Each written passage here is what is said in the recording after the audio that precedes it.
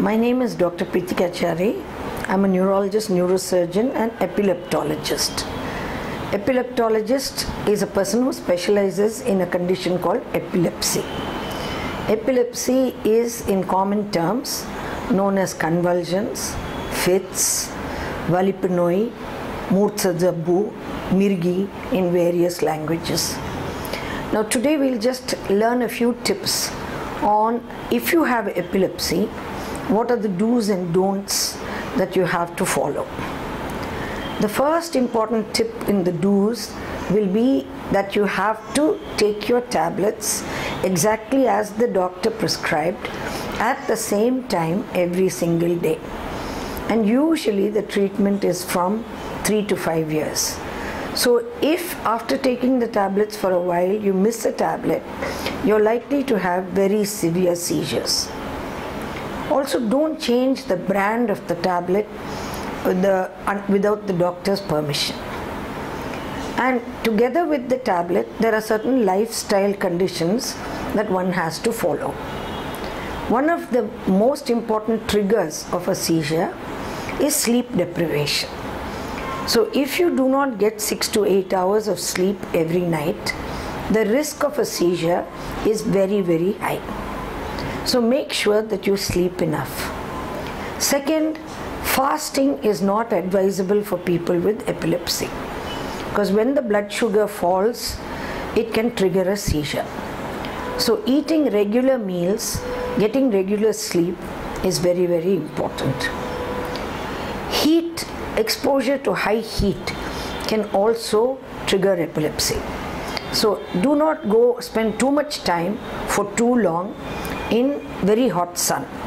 So in summer when it is 40-45 degrees, children with epilepsy should not go and play cricket, for instance, in the outdoors between 11 a.m. and 3 p.m. when the heat is maximum, because they can get fits. And if you do have to go out in the sun, make sure you are adequately hydrated. Drink enough water. Another important trigger of epilepsy, especially in some kinds of patients, is watching too much television or sitting at the computer system for too long. Flashing graphics like video games can trigger fits. And this is more likely to happen in a type of epilepsy called photosensitive epilepsy. These patients are more prone. In fact, they can even trigger a seizure if while they are traveling, the wind blows through the leaves and causes varying shadows. If a striped curtain blows in the breeze, if they walk in an escalator and look down or up at the escalator, all those striped things can trigger a seizure. And last but not least, it is very critical for a person with epilepsy not to drive a motor vehicle, because not only will you have a seizure, if you have a seizure you will harm yourself, you will harm others as well. There are these few lifestyle modifications are actually good health advice, and so one need not feel bad that one has to follow this advice in addition to the medication. Last but not least, for every individual to know, one needs to know what to do if you see somebody having a seizure.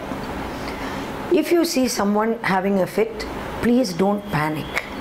The first thing is try to lower them down to the floor where they cannot fall from the floor, and put something soft under their head so that when they are jerking, the head does not hit the ground and injure it further. Turn the face and mouth to the side so that the saliva flows out. Turn the patient also to the side. There is no need to hold down the patient jerking limbs, etc. And never give anything orally to drink or eat during a seizure. Because if they aspirate that fluid, it can go into the lung and endanger life.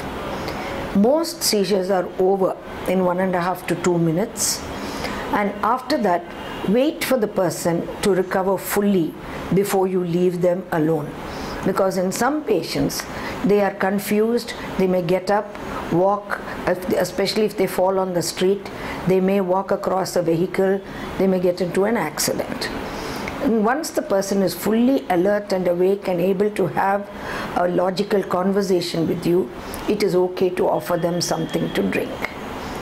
Epilepsy is not something to be alarmed about. It is a brain condition. There is treatment for it. It is controllable, and there are a lot of things which will enable a person with epilepsy to have good quality of life and live a full life with everyone, like everyone, in spite of epilepsy.